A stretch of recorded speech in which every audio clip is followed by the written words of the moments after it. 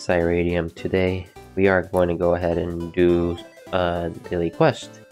Alright, this one is a daily scouting route. Alright, give me a minute until we're able to read the whole thing, because it's a long one to read.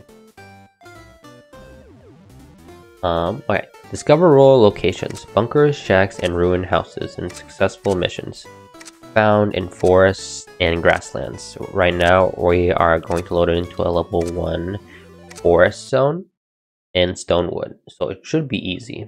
So right here, this should be considered as a ruined house, because it looks abandoned. So we're gonna go ahead and go inside, and we should get it. Yep, we got one. Alright, now we gotta find 2 more.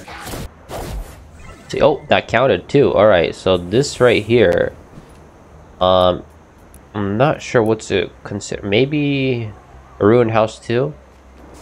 Yeah, but look, it's like, doesn't even, there's nothing that's covering or anything. There doesn't even look like a house. It looks like it's just destroyed. But then again, it does look abandoned, so it's not the prettiest type of house to see.